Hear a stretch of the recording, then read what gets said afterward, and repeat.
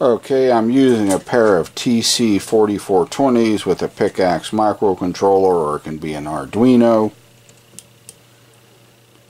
to simply act as a low power H bridge. They claim to be able to handle up to 6 amps peak. A 1 amp motor should be easy to handle with it. You just use 2 of the TC4420s and 4 diodes, and that's all you need.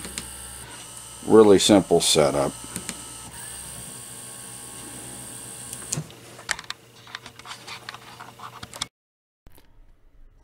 Real briefly from the previous video, this is the TC4420-4429, 2 different parts.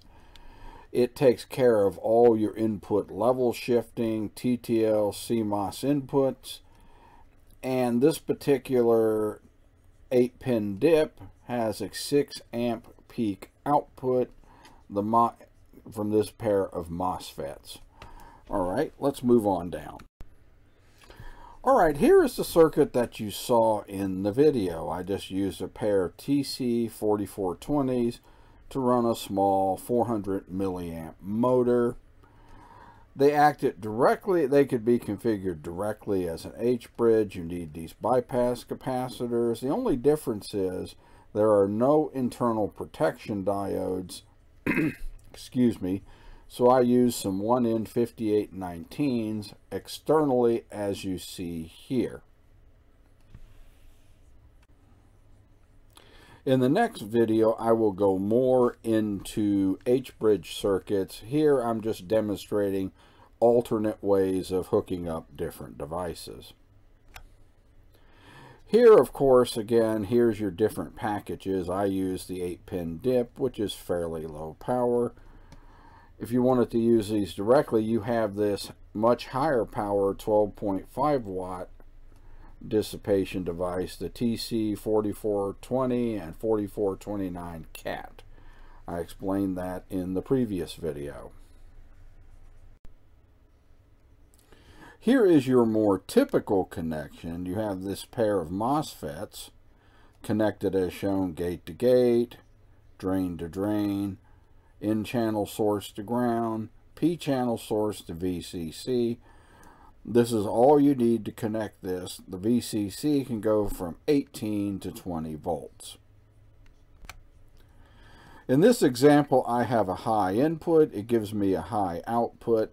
Turns off U3, the P-channel, and it turns on U2, the N-channel, and thus you have a current path back from the load through U2. Now, these diodes that you see here are most of the time internal to the MOSFETs. I drew them in because some people wanted to see the diodes. Same circuit again, but we put a low in. A low out turns off U2. It turns on U3, creating a source current from VCC back to the load. In my previous video, I showed how to cut on a couple of MOSFETs using a TC4420. This would be what I call a low side switch. It switches the motor to ground, and of course the motor runs back to VCC.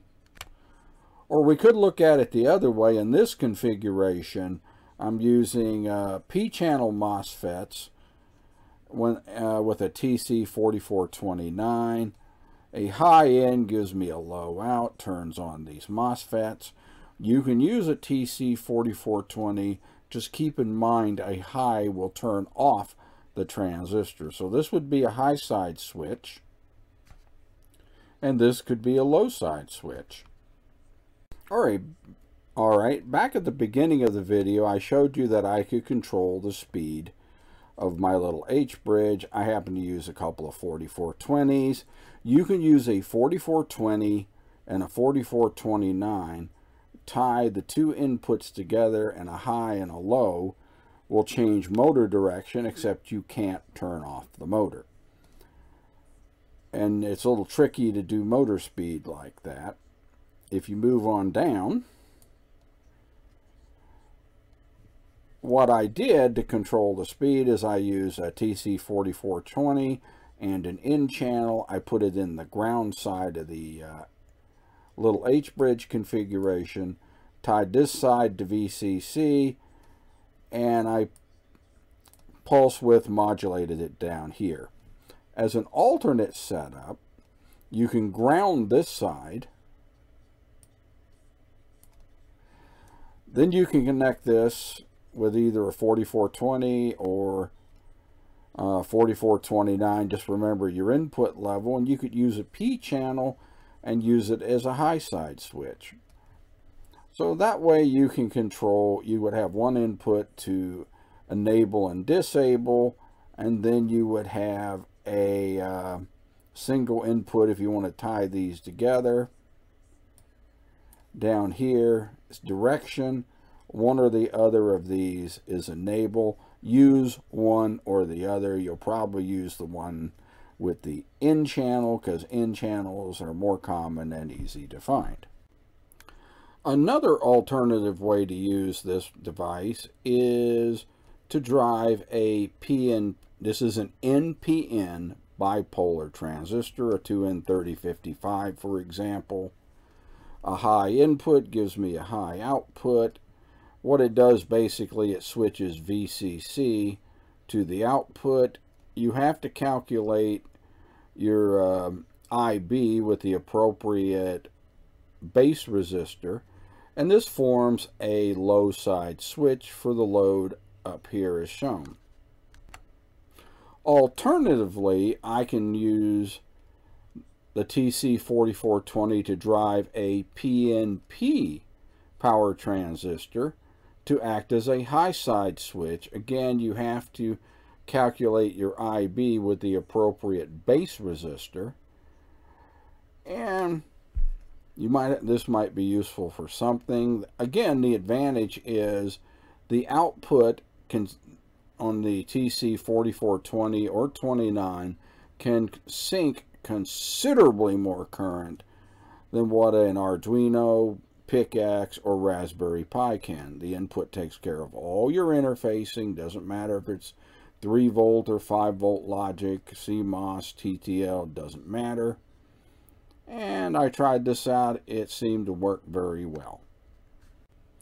In my next video, we will be going over using the TC4420-29s to build a simple, easy to construct, high performance H-bridge circuit.